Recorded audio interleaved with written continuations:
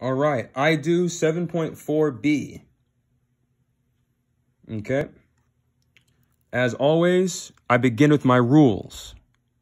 I read the entire word problem, underline or highlight the specific question, label by circling all numbers, boxing all key terms, eliminate and explain, and evaluate, and I select and solve for the correct answer option.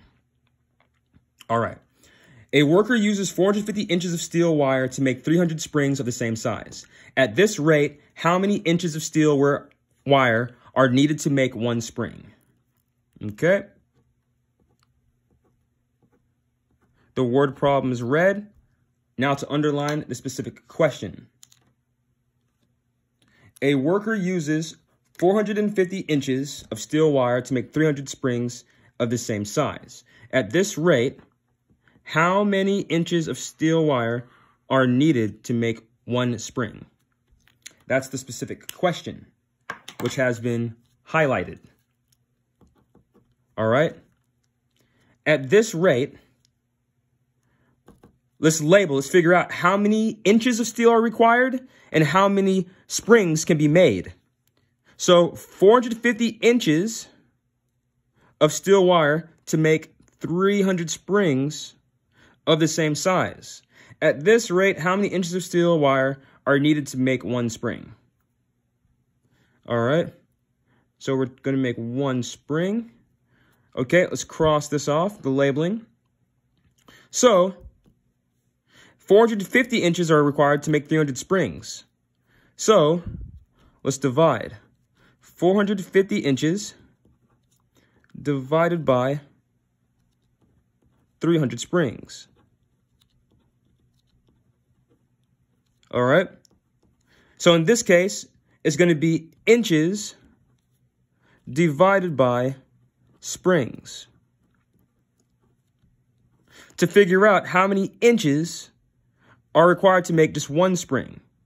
So 450 divided by 300, we can simplify this by dividing them both by 150. Okay? So let's divide them both by 150. So 450 over 300 divided by 150 divided by 150. Okay? So 450 divided by 150, that's equal to 3. 300 divided by 150 is equal to 2. Okay? That's equal to 2. So in this case, in order to make, let's see, at this rate, how many inches of steel are needed to make one spring? Okay, so 450 inches, same size.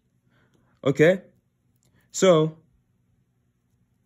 that would mean 1 and 1/2. This is a mixed number. So what's 3 divided by 2? Let's double check here. 3 divided by 2. 2 goes into 3 one time. 3 minus 2 is 1. All right. So in this case, we have a remainder of 1. So it's going to be 1 and 1/2. Okay? Inches of steel are required to make one spring. And this makes sense because there's more inches of steel than springs. Okay? So to double check, we could do 1 and 1/2 multiplied by 450, and we should get 300. Let's double check our work. So what would 1/2 look like as a decimal? Okay, so I know we have 1, our whole number, and then 1/2 is 0.5. All right, so I multiply 1.5 by 450. 450 multiplied by 1.5.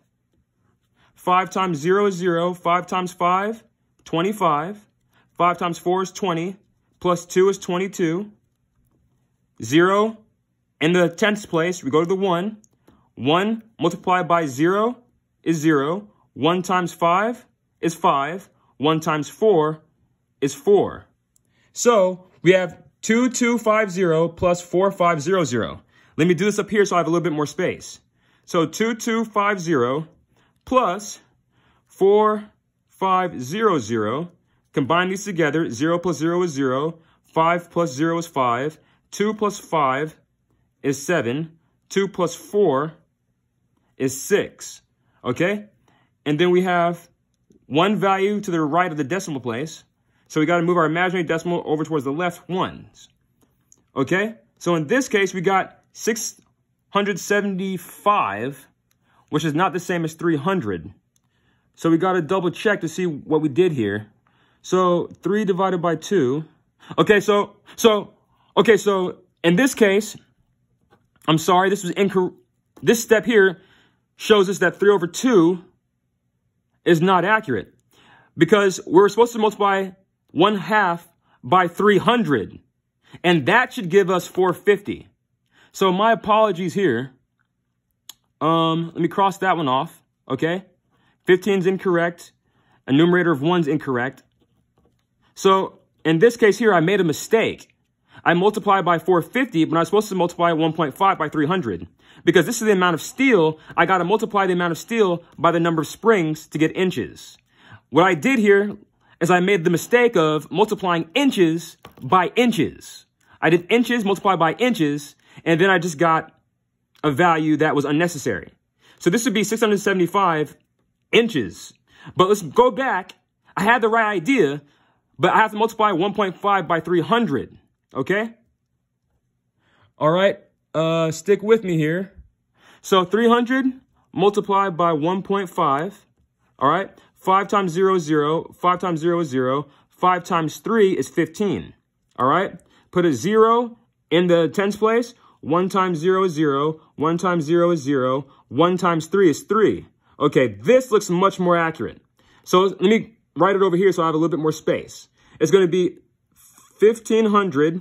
Well, it's not 1,500. It's really just 1,500. Because remember, we got to add our decimal in at the very end. Plus 3,000. I'm going to add this up. 0 plus 0 is 0. 0 plus 0 is 0. 5 plus 0 is 5. 1 plus 3 is 4. So in this case here, we have our decimal value here. We're going to move it over 1 unit towards the left because there's 1 decimal value here.